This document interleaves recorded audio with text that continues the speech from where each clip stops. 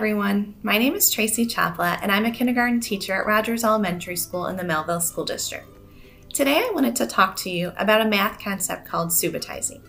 Subitizing is just the ability to instantly recognize how many of something there is without having to count one by one. This really builds a child's foundation of number sense and helps them to be fluid and flexible with numbers, realizing that numbers can be made up in different ways. And then it ultimately sets a foundation for addition and subtraction. Some activities you can do at home to practice subitizing is to use your fingers and just hold up, 2 fingers. Your child should be able to tell you that's 2 without having to count. Obviously, as you hold up more fingers, it becomes more challenging.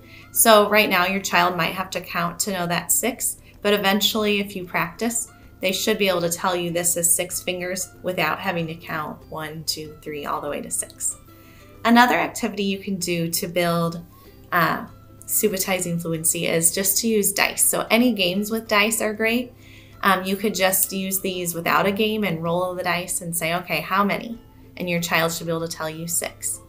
You can use, more dice to make it more challenging. You could have your child make their own board game, just draw a board game on paper and then use the dice to play with them. Some other activities you can use. If you Google subitizing, you'll find a lot of flashcards online, or you could just make your own. I just made my own on an index card. We start the year off with simpler numbers, so we would want them to easily be able to say that's 3 before we move to something like this.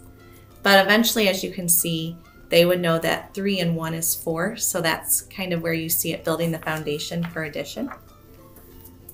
Another game you could do is a bingo type game. So I found this online, but you can also just draw your own. And then you call off numbers to your child and they would just mark it off.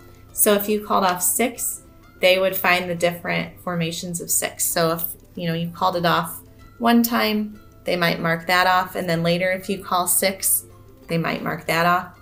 But it's really teaching them to instantly recognize those numbers and to start making groups and realizing how those can form to make a number. The last thing I want to show you today is dominoes. So dominoes is another great thing you can use. I didn't have any on hand, so I printed some, but you can also just make your own on paper. And then you can have a number board where your child would take the domino and just place it on top of the number that it makes. So that's just another activity that we would use, and we would use this later on in the year to practice with subitizing. So I hope these are some helpful ideas that you can use at home. We're so excited to meet you guys in just a few weeks. I hope you have a great rest of the summer. Thank you.